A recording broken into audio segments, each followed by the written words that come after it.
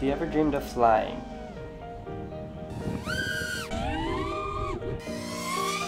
What if I told you that it's possible to fly with your feet still on the ground?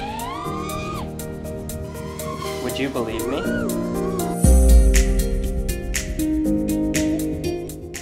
FPV stands for first person view. This is what makes it possible to create the feeling of flying while you are safely on the ground. It is possible due to a camera that is placed on the drone, along with a video transmitter that sends a video back to special goggles that you wear to see what the camera sees. This way, it feels like you are sitting inside the drone while you control it. But most people only post high definition footage from a GoPro mounted on top of the drone, making beautiful videos. In reality, the pilot only sees analog video, which can be recorded from your goggles with a DVR. Though not as good as HD footage, most find it still allows for a great out-of-body experience. Though many pilots make it seem easy, piloting one of these FPV drones is harder than it seems. This requires controlling on 3 axes along with the throttle in order to get it to do what you want.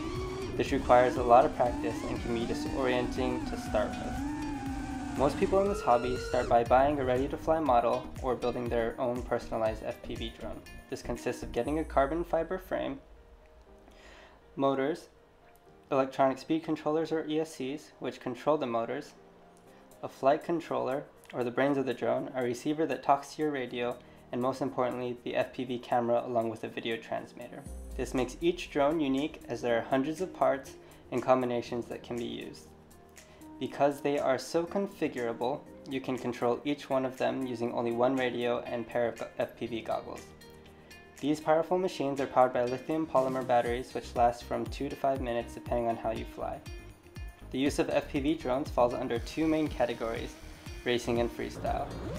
Drone racing consists of going around a course racing others, much like NASCAR. This is becoming more popular as organized groups are formed and international coverage of racing events occurs, such as the Drone Racing League on ESPN or Drones Champion League on 11 Sports Network. Locally, there are chapters of the standardized organization called MultiGP, which can be found all over the world. This is a dynamic organization which changes as new technologies are made and the hobby evolves. The other style is freestyle, where the pilot uses the drone as their paintbrush and the pilot's imagination is the limit. It can be a form of expression or just a way to escape. With hundreds of freestyle videos out there, no 2 flights are the same. Whether you get into the FPV hobby for racing or for freestyle flying, the community is very helpful and friendly, and you will feel like you have become a part of something bigger. So what are you doing? Go out and have fun.